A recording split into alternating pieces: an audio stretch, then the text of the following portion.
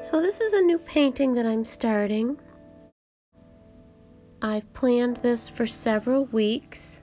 I've been doing the drawing and planning the values and just how I'm going to do this. I cropped the scene in quite a bit, and I actually did quite a bit of Photoshop work on this, and I layered my distance scene of this man playing the piano with closer shots of his head and his hands so that I could really see the detail. So I did some Photoshop elements work and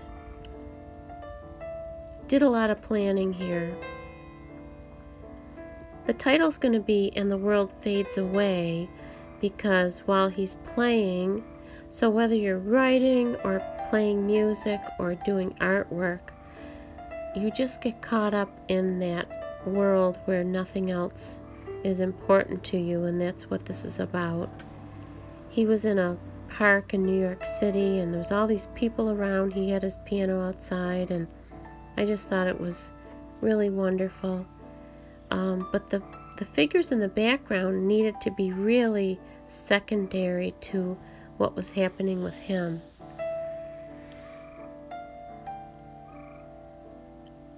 I paint and then I look at my reference, and I paint and I look at my reference. So there's a lot of hesitation with a live video like this. So I sped it up just a little bit, but this was shot as a regular painting video.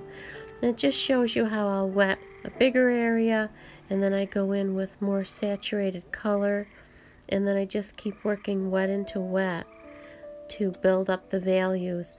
And then where I really need a hard or distinct line, I'll wait until the paper's dry if I need to.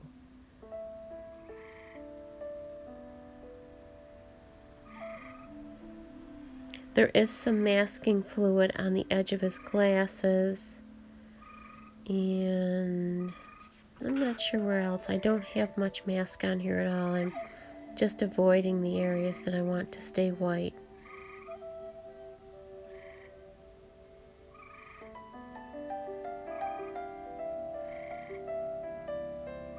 Like I say, the hesitation is where I'm looking at the reference, because I would like this to be really photorealistic for his face and his hands on the piano keys. And the rest of it can be, you know, a softer interpretation.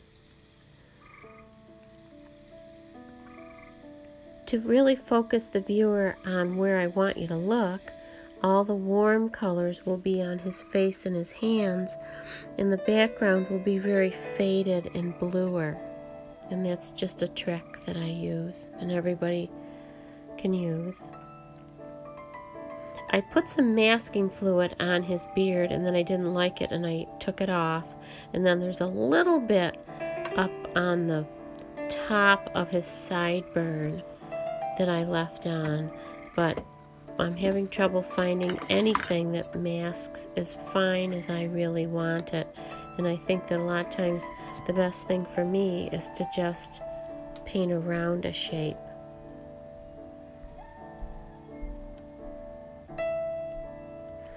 When I blot the paper, what I'm doing is I'm staining the paper. I use transparent staining colors.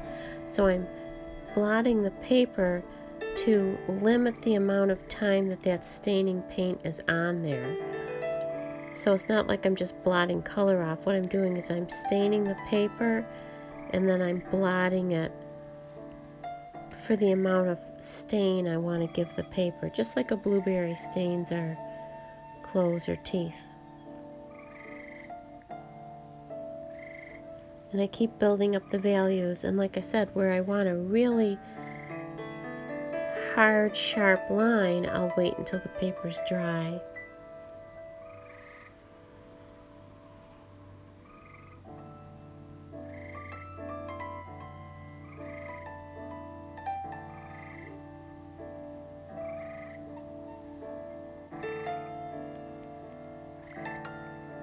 So I took a detail shot from a distance, and then I took up close photos trying to stay in the same position, and I did remarkably well on this one. I was able to lay the reference of his hands on the keys right over the wide shot that I had taken, and I photoshopped it in, and I could just lay them on top of each other. It was just a really great, I don't know, Photoshop thing.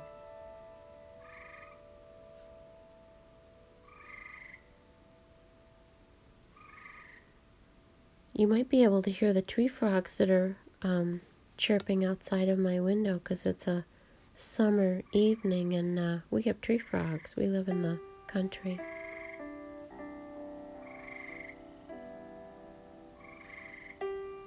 They're pretty loud to me. I'm sure you probably can hear them.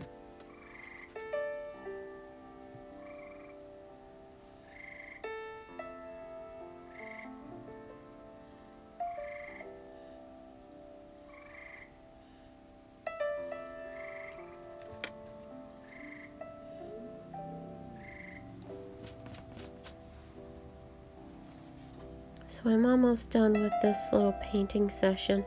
Just wanted to show you my process and show you a painting that I'm really excited about. And, stay tuned for more of this painting as it comes along. Thanks for watching.